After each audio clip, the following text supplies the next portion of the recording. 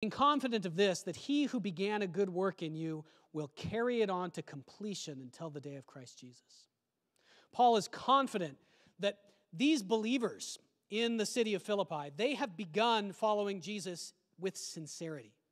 They have genuine hearts. And so Paul is confident that they will reach maturity in Christ.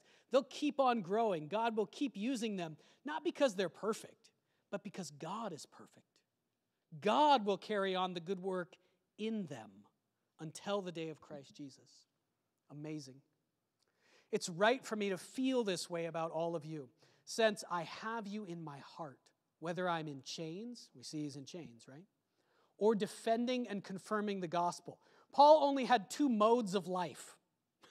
He had 2 modes. He was like on or off, okay? One mode was he's out there preaching the gospel in the street, telling people why it's true. His other mode was he's in jail. Those are the 2 modes. Amazing. Whether he's in chains or defending and confirming the gospel, all of you share in God's grace with me.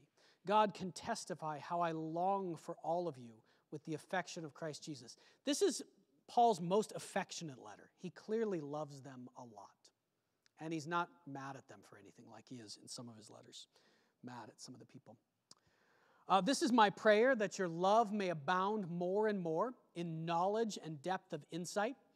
So here we see, what is Paul going after? What does he want for these people, this church that he loves so much?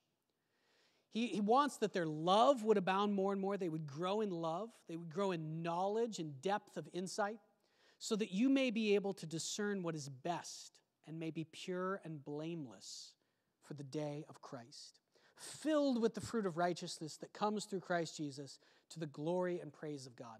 Now, that's a lot of words. But if we were going to say very simply, what does Paul want for this church? It's the same thing he wanted for the church in Colossae. His main goal, this is very interesting. Paul's main goal is not even just that more and more people would say yes to Jesus.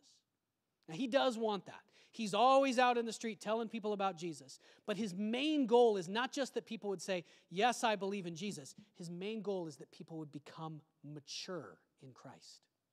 Just like in Colossians, his desire is the same for the Philippians. They have said yes to Jesus a long time ago in this case. But he is still pushing, he is still wrestling in prayer that they would become mature. What does that mean? That really, not just forgiven of their sins, but that they would become better and better people on the inside. They'd become more and more actually like Jesus on the inside. Why is this so important to Paul? Because it's the only thing that's important in life. It's the only thing that lasts beyond this life. And it's the only way to reach the whole world. If the church is full of people who say yes to Jesus, but we're all a bunch of jerks and we treat everybody around us badly, how many more people are going to want to come to Jesus? Well, nobody. But if people look at the church, even if they disagree with the church, but they see people who are full of love, who treat each other well, who even treat their enemies well, this is a message. That in itself is boldness and the gospel going forward into the world. This is why Paul wants it. The most important thing is not that we get the balloon animals right at summer fun at the park. It's not how many flyers we pass out. We should do all of that. It's what kind of people we are when we walk into those situations. It's what kind of people we are when we're at work, when we're at school, when we're driving through the parade traffic that kept us from getting to church on time. What kind of people are we in those moments?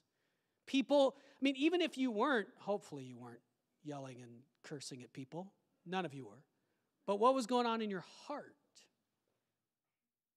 when you were caught in traffic behind somebody keeping you from going to church? Was your heart full of blessing and a desire for them to have good in their life? It's a question. Huge point from chapter 1, and this is the main point that we use for our sermon illustration, is this. Boldness advances the gospel even if you lose.